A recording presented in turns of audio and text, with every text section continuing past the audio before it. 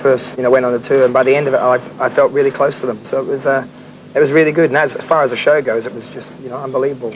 This was just the first time where all the bands had managed to get rid of their egos and get out and play on the same bill. When it came up about the billing, about who's going on where, I just said, I don't care, I'll go on second, third, let me on. We just want to play, because and everybody, I think, was virtually the same. There was no big dramas, and we finished the set every night just about with good times anyway. So we were all on there.